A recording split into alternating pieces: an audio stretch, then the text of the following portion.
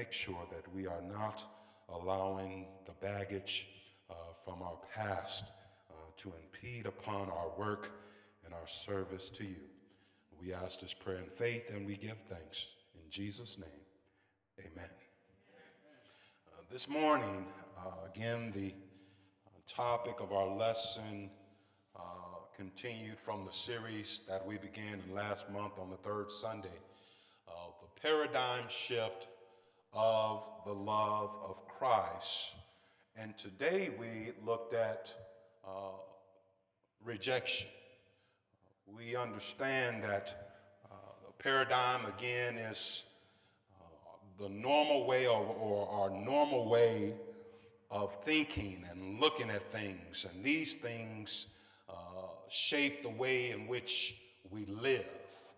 And a paradigm shift is when we learn something new and in a different way, and it changes the way that we used to think. Amen, somebody?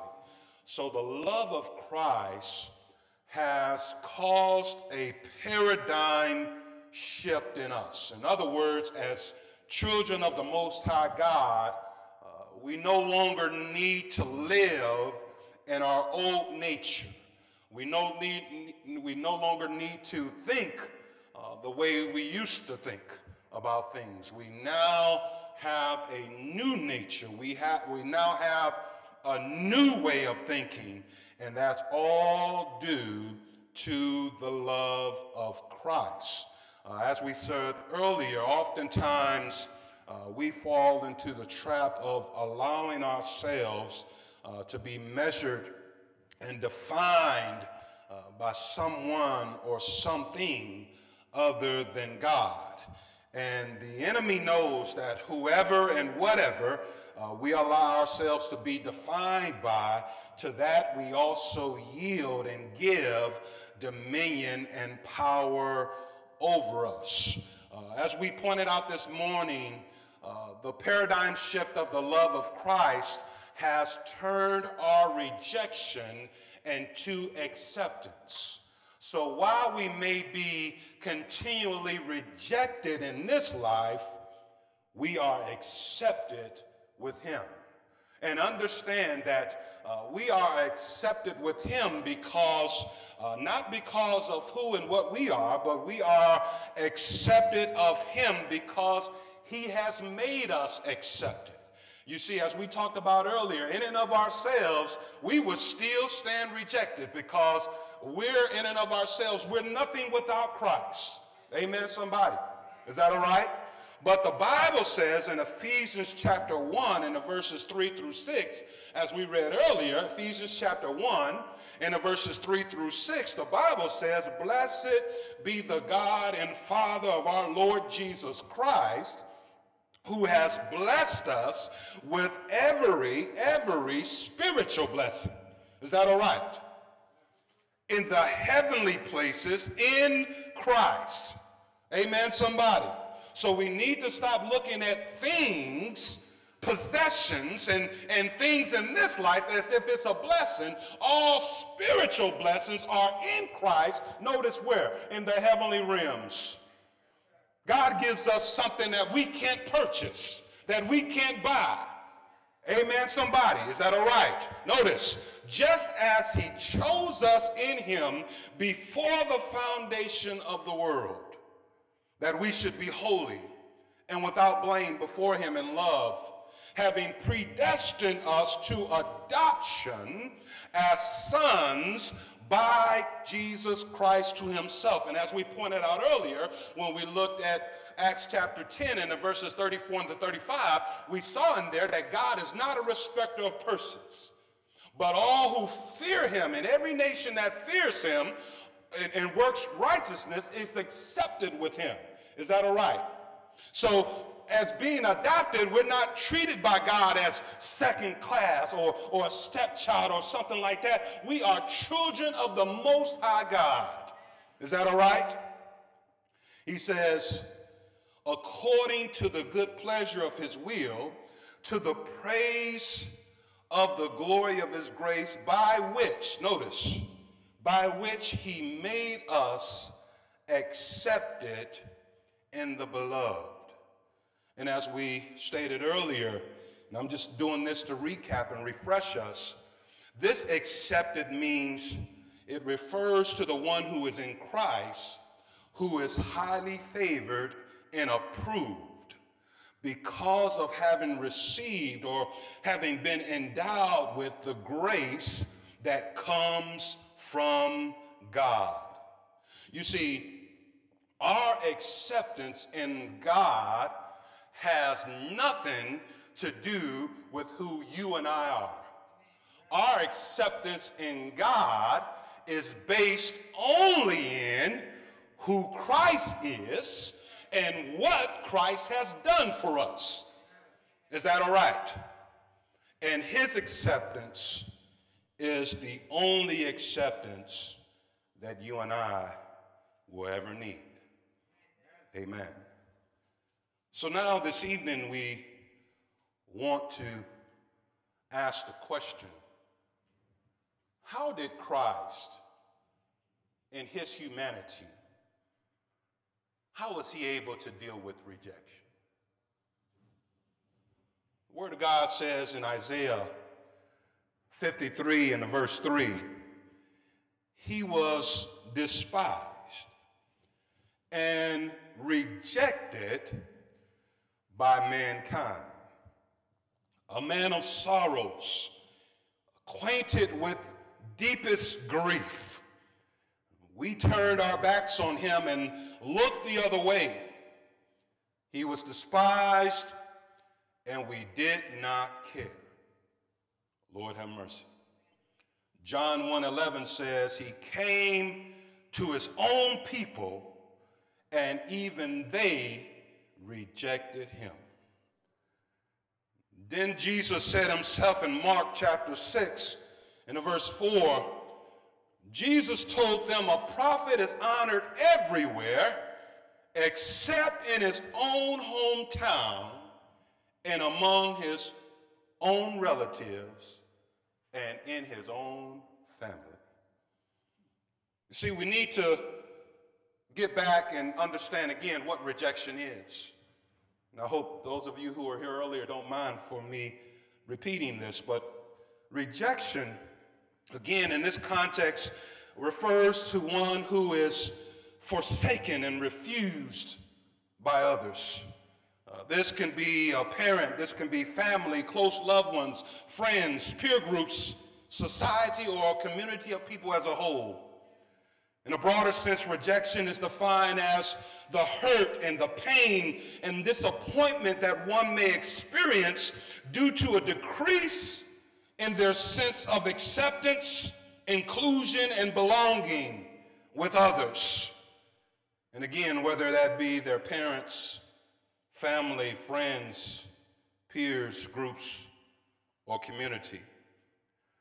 As we stated earlier, rejection can cause severe emotional and cognitive consequences, many of which are self-inflicted. This happens by increased feelings of depression, anxiety, sadness, low self-worth and esteem, anger, jealousy, and bitterness. Can also produce inward fears, which can cause us to have an obsessive need to control and dominate in order to avoid feelings of vulnerability, regardless of if it pertains to people, things, or situations. And as we pointed out this morning, rejection hurts. Rejection is painful. And we noted this morning that rejection, when you and I experience rejection, it feels so painful because MRI studies have shown that when we experience rejection, the very same area of the brain is being used as when we experience physical pain. So that's why when we are rejected, we feel like it's a punch in the gut or somebody stabbing us in the back. It hurts that much. And rejection goes hand in hand with abandonment. And this is the reason why rejection, especially from a parent or a caretaker, can be so devastating because it destabilizes our basic fundamental need for acceptance and validation. You see, when this is impeded, it can cause chronic depression, self-doubt, low self-esteem and worth, inferiority complexes, and it can cause us to have a critical spirit towards our own selves. And these things are not just experienced for the moment, but they can persist all the way up into our adulthood, where it affects and impedes upon all aspects of our lives there. So it can affect our marriages. It can affect our parenting. It can affect our relationships, our employment, our career, and socially how we engage with others. But I want you to know this. The enemy works to use rejection in order to send us on a mission to seek and destroy our own self-esteem and worth and our own confidence. And this causes us, when this happens, it causes us to seek our identity in things, in people, in possessions, in status, in appearance, that perceivably will help us to win the love and attention and, most of all, the acceptance of other people. So you see, Satan is the originator of identity theft. Are y'all hearing what I'm saying?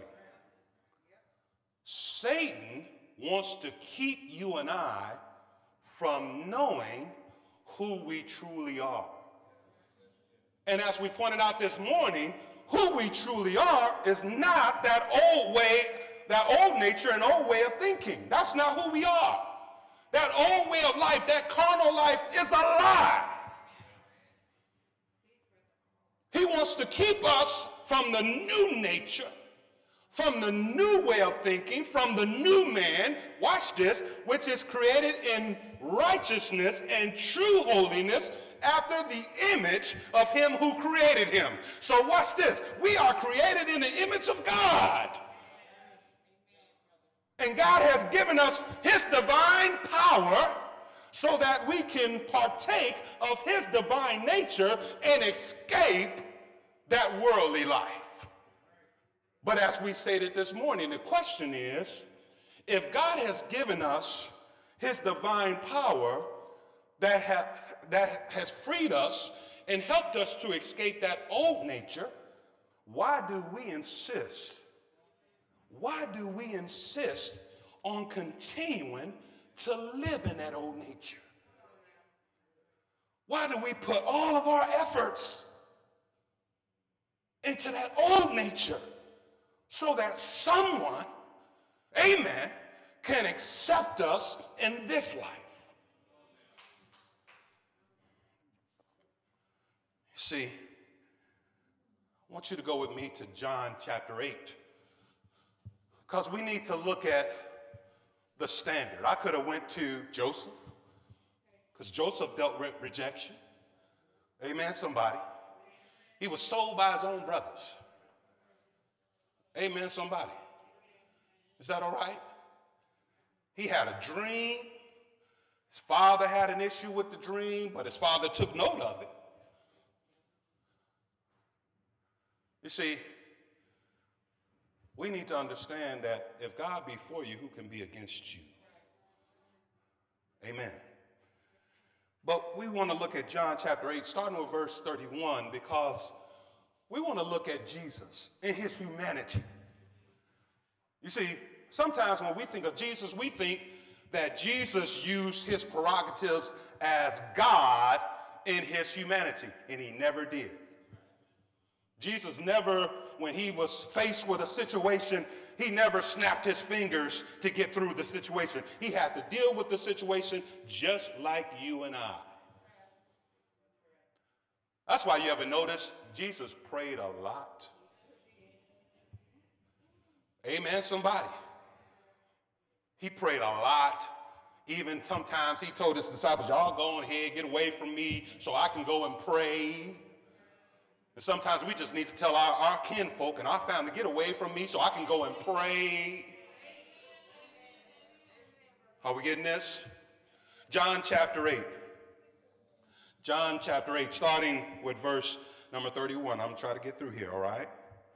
John chapter 8, starting with verse 31. If you have it, say amen.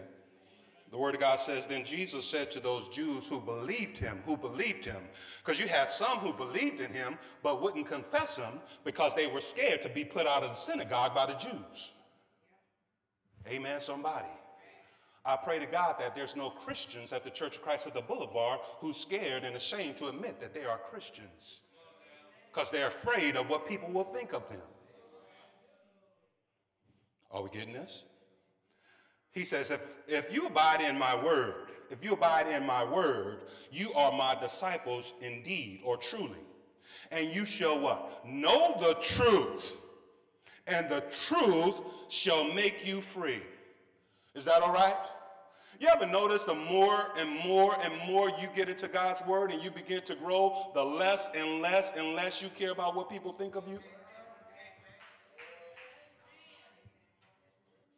The less you want to fit in, the more you realize, first of all, you don't fit in, and the less you want to fit in. Amen. I wish our young people could really know, I wish they can get a glimpse so that they wouldn't spend 30 and 40 and 50 years of their life trying to fit in with people who don't really matter anyway. Try to fit in with people that's going to be the same spot 40 years from now, they'll be where you left them. Are we getting this? He said, and you shall know the truth, and the truth shall make you free. Verse 33, they answered him, we are Abraham's descendants and have never been in bondage to anyone. How can you say you will be made free? You see, sometimes people who oppose the truth are deceived. Are we getting this? They're actually going to sit up there and tell a bold-faced lie that they've never been enslaved. Do they not remember the Babylonian captivity? That's just one. We've never been in bondage to anyone. Jesus said, most assuredly I say to you, whoever commits sin is a slave of sin. You see, Jesus is talking spiritual. They thinking physical, but Jesus is saying, because y'all are not receiving the truth, y'all still in your sins. And you're a slave to your sin. You're a slave to your old nature. And many times, watch this, we can even be baptized and in the body of Christ and still be a slave to our old nature and the old way of thinking. Watch this. He says, most assuredly I say to you, whoever commits sin is a slave of sin. And a slave does not abide in the house forever, or a servant does not abide in the house forever, but a son abides forever. Jesus is going deep on there. He said a servant does not remain in the house, but the son abides or remains forever. Therefore, if the Son makes you free, you shall be free indeed. Now, understand what Jesus is saying. Watch this. A servant or a slave can't always abide in the house because they don't know if they're going to be sold or not. But the Son, not only does he remain, not only does he have the right to remain in the house forever, but he has the power and authority to make the slaves free. Y'all ain't getting that. That's why he says son. He said, if the Son makes you free, then you are truly free. And they knew exactly what he was saying. You trying to say you the Son of God? You see, when you look at John chapter 5, John chapter 5, watch this. John chapter 5 and the verses 17 and 18. Jesus said, my Father works hitherto, and I work. Therefore, the Jews sought the more to kill him, because he had not only broken the Sabbath, but he said also that God was his Father, making himself equal with God. You see, in Jewish culture, the son of a father had the equal rights to the father. So whatever the father owned, the son owned. So Jesus is saying, whatever my father has, I have. The same authority. So if the son sets you free, then you're truly free. Amen, somebody? Are we getting this? Notice then, back to John chapter 8. Notice verse 37. I know, watch this, I know that you are Abraham's descendants, but you seek to kill me, because my word has no place in you. I speak what I have seen with my father. Are you getting this? And you do what you have seen with your father. Now he's making a distinction. My father, your father. Amen. And in the world, we know whose father they are. Are we getting this? We know who the world's father is. And we need to be careful, because even in here, amen, some of us are still, from time to time, amen, about it. Watch this. They answered and said to him, Abraham is our father. Jesus said to them, if you were Abraham's children, you would do the works of Abraham. Abraham was known as what? The father of faith, right? But now you seek to kill me, a man who has told you the truth, which I heard from God. Abraham did not do this. You do the deeds of your father. So in other words, you're not doing what Abraham did, because Abraham was a man of faith. You're doing the deeds of your father. Now here we go. Then they said to him, we were not born of fornication. We have one Father, God. Now you need to read between the lines, because now they're getting down and dirty. We're not born of fornication. Who are they talking about? They're talking about Jesus. They're trying to say, you're going to tell us who our Father is, man? You illegitimate. You were born of fornication. Who are you talking to? Is that all right? Are we getting this? So now he's experiencing some defiance. They were insinuating that Jesus was born illegitimately. They're defying him. They're calling him what is known, and I don't mean to offend, they're calling him what is known as a bastard. All right? Notice then, verse 41, you do the deeds of your father. I'm sorry, let me go on. 42. Jesus said to them, if God were your father, you would love me. For I proceeded forth and came from God, nor have I come of myself, but he sent me. Why do you not understand my speech? Because you are not able to listen to my word. You are of your father, the devil. You see, Jesus didn't mince words. Amen, somebody. And the desires of your father you want to do. He was a murderer from the beginning and does not stand in the truth, because there is no truth in him. When he speaks a lie, he speaks from his own resources, for he is a liar and the father of it. But because I tell you the truth, you do not believe me. which of you convicts me of sin? And if I tell the truth, why do you not believe me? He who is of God hears God's words. Therefore you do not hear because you are not of God.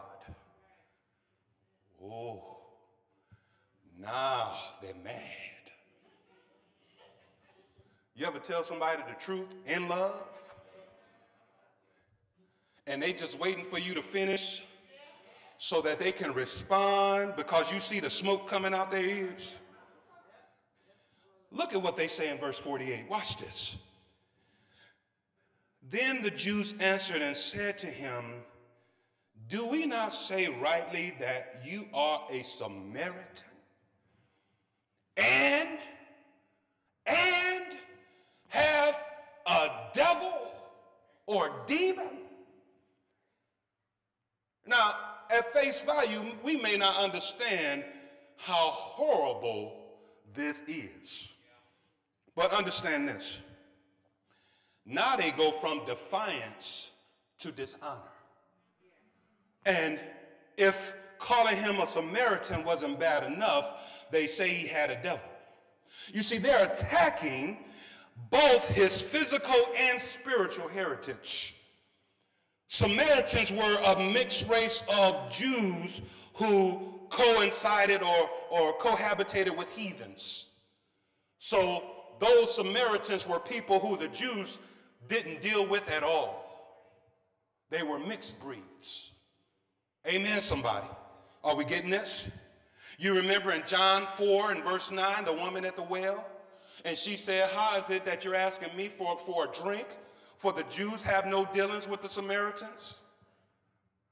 The Jews looked down at Samaritans. To the Jews, the Samaritans were the scum of the earth. So they not only called him a Samaritan, but they have the nerve to say, you got a devil in you. Is that all right? Notice then, verses 49 and 50. Look how Jesus responds. Jesus answered, I do not have a demon, but I honor my Father, and you dishonor me.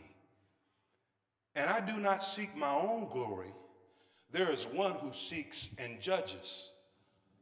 Most assuredly, I say to you, if anyone keeps my word, he shall never see death.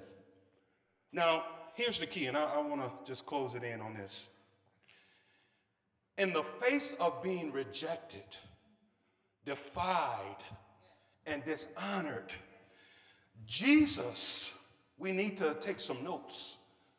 Jesus had already lost himself in the work and service of his Father. So, losing himself, there's nothing that they can really say to get under his skin, because he's so preoccupied and focused on his Father's will. Lord have mercy, if we can just get focused on the will of God and not be so concerned with what people are saying and what people are doing and what people think of us. Is that all right? You see, in Luke 2:49, at the age of 12, Jesus said, how is it that you sought me? Did you not know that I must be about my Father's business? Even at the age of 12, Jesus knew he had a purpose. In John 4:34, Jesus said, my food is to do the will of him who sent me and to finish his work. You see, in verses 51 through 57, we have more ridicule and rejection. And we need to understand that Satan uses rejection to discredit us, to discourage us, and to deprive us of who we truly are. You see, the point is this. Jesus dealt with rejection like this. He didn't allow rejection to rob him of who he truly was. Jesus always knew who he was. Are y'all getting this? Jesus always knew who he was, or more importantly, he belonged to. You and I need to understand who we truly are, but most importantly, who we belong to. Because when we understand that we belong to God, then we won't have an urge and a preoccupation with belonging to people in the world. Y'all will get this when you get home. Notice, verse 57, they said, then said the Jews unto him, thou art not 50 years old, and hast thou seen Abraham? Now, Jesus gets real now. Amen, somebody. Amen, brother. Yes. You see, sometimes you just have to what the old people used to say, just tell it like it is. Jesus said unto them, truly, truly, I say unto you, before Abraham was,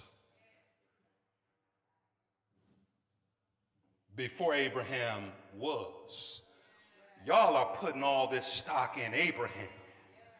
Before Abraham was, I am. And that's exactly how it reads in the Greek. I am. In other words, he's being emphatic and saying, ego me. I am. And they knew exactly what that meant. He was saying, I am God. And that's why in verse 59, they took up stones to cast at him. But Jesus hid himself and went out of the temple, going through the midst of them, and so passed by. You see, watch this. Even in his humanity, our Savior never allowed for the enemy to use rejection to rob him from his true identity. We have to honestly ask ourselves, what and who are we allowing in this life to rob us and steal from us our true identity? Amen, somebody.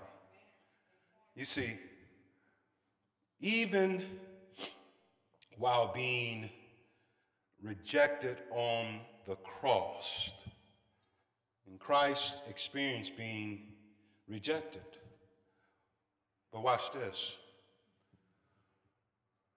Even to a point of having to endure rejection by his own Father.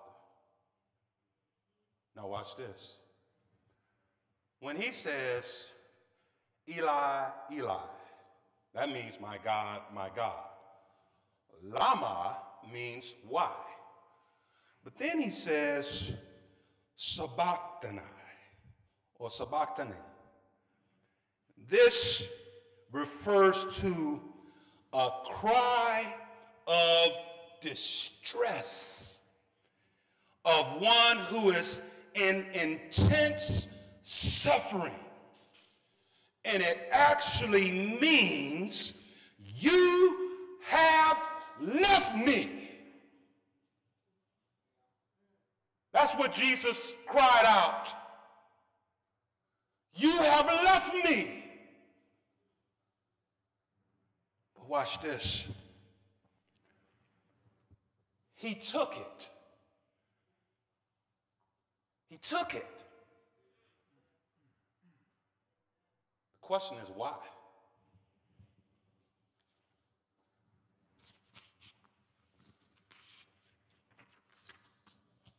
He took that rejection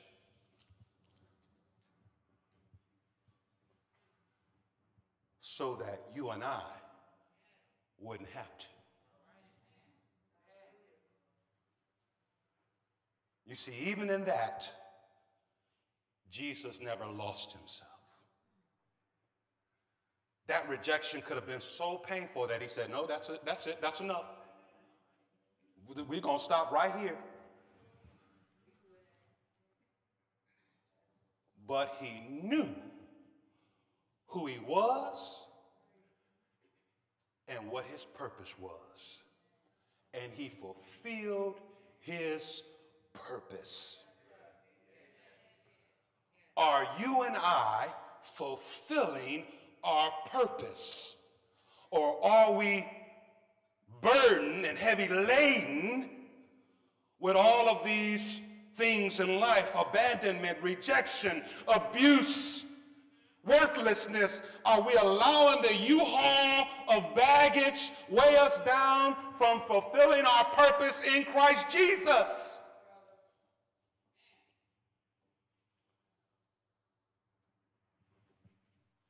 This is not an easy thing to talk about. And I don't want to make it seem at all as if this is something that we can just get over in a night. Because truth be told, it wasn't one night that got us into whatever we experienced. But I'm here to tell you, God is faithful to his promises. He's faithful. And he can heal us of all of our infirmities. And watch this. Understand that the healing is not always just for you. Many times we need to understand that the healing is for somebody else to see, so that we can help somebody else with their faith. You see, if Jesus, after he was resurrected, if he didn't still have the prints in his wrist, the pierce in his side, would Thomas ever have believed? So maybe God will heal us, but we'll still have the scars to be reminded how good God is. But we'll also be able to show somebody else God is able. Amen, somebody. I've said enough. If you're here today and you've not obeyed the gospel of Jesus Christ, you can come having heard the word. Faith comes by hearing him by the word of God. Do you believe it? Are you willing to repent of your sins, confess Jesus Christ as the Son of God, and be buried in baptism for the remission, for the forgiveness of your sins, and to receive the gift of the Holy Spirit? God has, through his Son, through the love of Christ, he's forever changed our perspective on rejection. He's turned whatever rejection we have in this life, whatever rejection we've experienced, he's turned that in to being accepted. Embrace, I encourage you, embrace the acceptance from God. And once you do, you'll never need it from anybody or anything else. For those of us who have obeyed the gospel, many of us are hurting. Are y'all hearing me? Many of us are hurting. Hurting. We're hurting, and we need one another. And guess what? The enemy is a liar, because he's telling us, well, everybody else got it together. And the way we think that we ought to cope with things is by ourselves and alone, when we need to actually be confessing our faults to one another so that we can pray for one another and with one another. Why? The Bible says so that we can be truly healed. See, when we talk about calling people and asking how you're doing, we're not just talking about things of, you know, do you need $5? Do you need me to come and take you somewhere? No, some of us need some help with some heavy things. We need help, guess what? Because we're trying to make it to heaven. I've said enough again. Consider where you are as we together stand and sing the words of encouragement.